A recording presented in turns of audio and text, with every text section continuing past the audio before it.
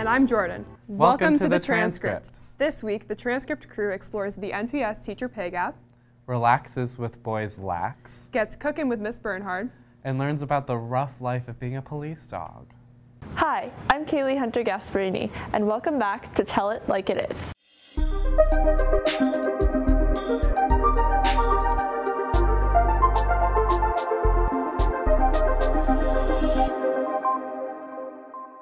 Did you know that the average school teacher in the nearly 300 districts of Massachusetts earns $78,000 a year? The average here in Northampton, only $61,000. Do you see a problem there? The most recent school committee meeting saw teachers bringing this very problem up. Teachers have started to push for a 6% salary increase every year for the next 3 years before the school budget is due on April 15th.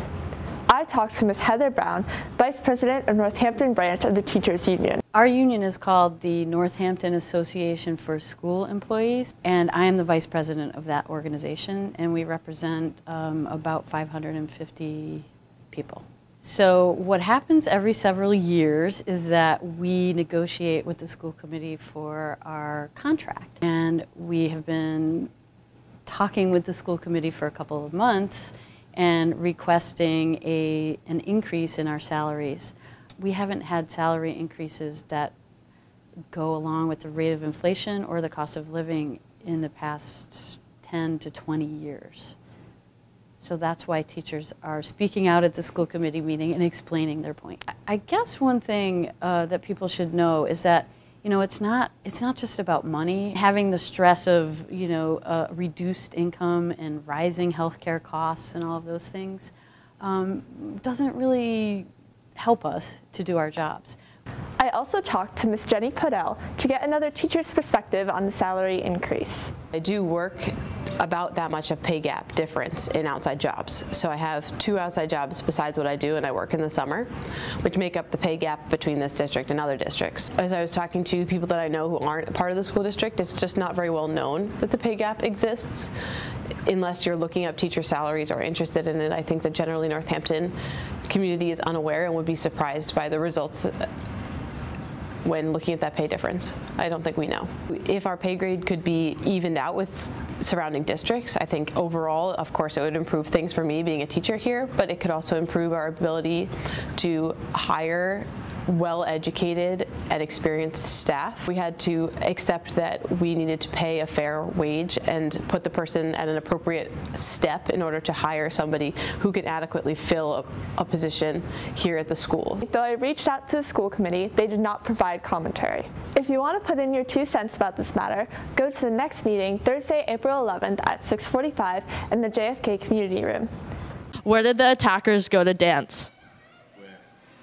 Lacrosse balls. Y'all ready for this?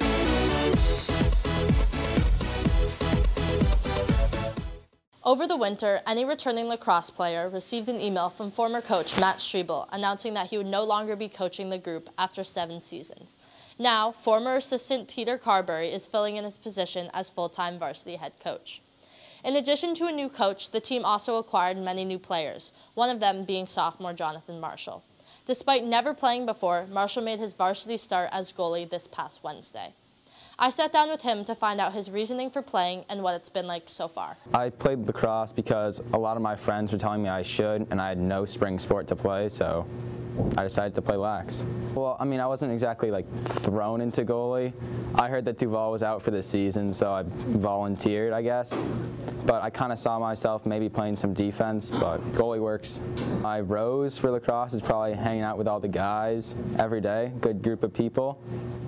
My bud is I still got the whole season to learn and play, and I don't really have a thorn in particular. It's pretty good. The mental aspects of soccer are very similar. I play center back in soccer, and that's similar to goalie, where I'm communicating to the other defenders on where to be, and when we're a man down, it's a lot of the same concepts as soccer, where one person's on ball and the other person is sliding between 2 players.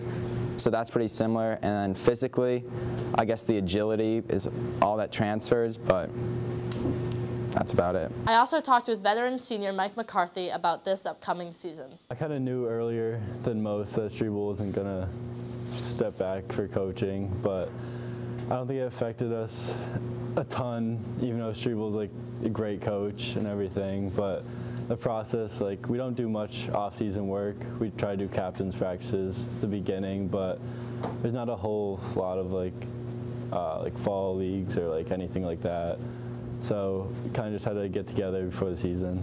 Carbs brings just a lot of energy. He's always like an upbeat kind of guy, and just like he's always yelling, and he wants us to have everything in order, and he's like does everything by the book a lot, and Strebel is more relaxed, like, and he kind of like held back Carbs a little bit, even though like Strebel was like the head coach, but Carbs would still like kind of take over at some points. I think we just have to get better as a team, and we're just like young, and most of us haven't played with each other for that long, and I know like I haven't played with a lot of kids on the team, and we graduated our like whole offense last year, so it'll be a little tough coming back from that.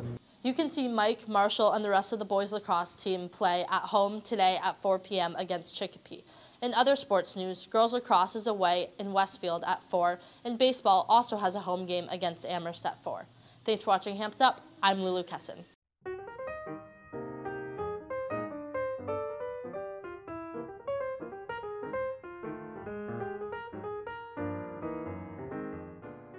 Hi, I'm Alexa, and welcome back to The Leftovers. This week we are here with English teacher Miss Bernhard. Hi everybody. And we will be making a super easy pumpkin pie. Would you like to start us off with our first ingredient? Any recipe I make is going to be easy because I hate using recipes. I hate to measure. I like to just throw things in. But when you bake, you have to use measurements. And one of my daughters loves pumpkin pie, so I get a can of pumpkin. I usually get the organic kind. And the recipe's right on the back. That's all you need to know. You need 2 eggs, you need sugar, some salt, pumpkin pie spice, and evaporated milk. That's the good stuff. Yeah. All right, so kind of just mix this all in a bowl and then go crazy. And actually there is some nutrition in the pumpkin. There's a lot of vitamin A. Is that right? Yeah. So I like to think it's a vegetable pie, but I'm kidding myself. And the very last thing we need in this delicious mixture is the evaporated milk. Would you like to put that in there for us, Ms. Bernhard? Yes, yes. So how long have you been a teacher? Well, I've been a teacher for 25 or 7 years. I started in Springfield for 5 years, and I've been here since 1998. Once you have your mixture at about this consistency, you will preheat your oven to 425, let it preheat for about 15 minutes, then turn it down to 350 and cook it for an hour to an hour and a half, depending on your oven. So we have our beautiful pie here, as you can see. It is lovely. Oh yeah. Cheers. Delicious. That's really good. So tips for students. You have to remember that really, even though we think we're each the center of the universe, we're not. And you have to remember that we're really just a speck of dust. Sometimes that's a little terrifying, and sometimes it is a great relief. You don't have to do everything all the time, and you certainly don't have to do it perfectly. You know, I think writing is great because you can meet people where they are and you can just help them write better. And reading is so wonderful. You can get into someone else's life, and I really love it when students get into a book and get page turning and lose themselves in it. It's pretty hard to lose yourself in a book in this day and age when there's so much fast electronics going around. So if people can read and enjoy a book and improve their writing, I feel like it's been a tremendous success. You know, the reason I'm content now is because I had a lot of time to live before I had a family, and now I have 2 of my own kids and my husband has 3 kids, and so I'm just happy sharing my life with my family, and when I get free time, I don't wander too far. I just enjoy myself. All right, well, thank you so much, Ms. Bernhard. Thank you, that was fun. This is a delicious pie we made together. So delicious. Hi, I'm Amelia Tamayo. 9-year-old Sophie Cruz is recognized as one of the youngest activists for immigration reform. She was first recognized in the movement at age 5 when she delivered a handwritten letter to Pope Francis on behalf of all immigrants and their families. She was born in California to undocumented parents from Oaxaca, Mexico, and has since been invited to speak with President Obama during his presidency, to speak before the Supreme Court, and at the 2017 Women's March in Washington, D.C. In other news,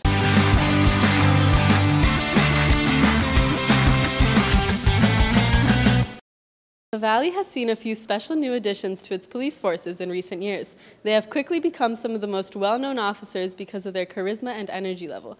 These are the dogs of the Valley's K-9 units, and although they are fun to play with, they also have a lot of responsibilities. We wanted to understand more about their responsibilities to the community and to their departments, so we went down to Amherst Police Department, where 2 new K-9 members have recently joined the force. Marvin actually came from Hungary. We tested things like we did environmental things, we banged on lockers, let him go on slippery floors, wanted him to go upstairs to see if certain things startled him. We'd take a ball and we'd throw it in a giant pile of tires to see how long he would hunt for it, because we want a dog that has a strong work drive. When we found Marvin, we threw the ball in and he worked until he found the ball, and that's kind of what we want for a police dog. Every day he has to work. He's a working dog, so even on our days off we're doing something. We're doing obedience because he always needs that work. He's a very, very high drive dog. We do regular patrol officer things. If there's a canine related call, then they'll respond to it. You know, people always recognize him. If I go to a store or something, or even a motor vehicle stop, people will be like, hey, are you the guy that has Marvin? Like, I see Marvin, he has a social media page on Instagram, so a lot of people know him through that, and they always ask how he is. One of the things I like most is, like, say that a crime occurs and the suspect takes off. It's really nice to say, hey, we found the person that did this, Marvin tracked him down and we found him. If it wasn't for Marvin, then maybe he would have got away. So it's really nice to, if someone's afraid of something because someone showed up at their house and took off, it's nice to say, hey, Marvin found this guy, and you don't have to worry about that anymore. When we were training, they always say, trust your dog, trust your dog, trust your dog. So there was an incident down in South Amherst. So Marvin went there and he found like a small ring that ended up being some evidence. He alerted to it. So then I was like, all right, let's search for more evidence. So I told him to search, and he kept trying to go into the woods. Kept going. I was like, you know what, I should trust my dog. I thought maybe he smelt a rabbit or had to go to the bathroom in the woods or something. So I dropped my leash and I let him go. He went into the woods, and then he was laying down behind a tree. I was like, oh, that's strange. So I went and looked, and he had found more evidence that we didn't know was even there. So that was one time I was really proud of him. Thanks for watching, and don't hesitate to pay Douglas a visit in Officer Wallace's office on the main floor. I'm Amelia Tamayo, and this has been In Other News. Bye! Thanks for watching. Be sure to come to Chamber Choir auditions on Tuesday at 6:30. And Northampton's auditions on Wednesday at 6:30. Be there or be flat.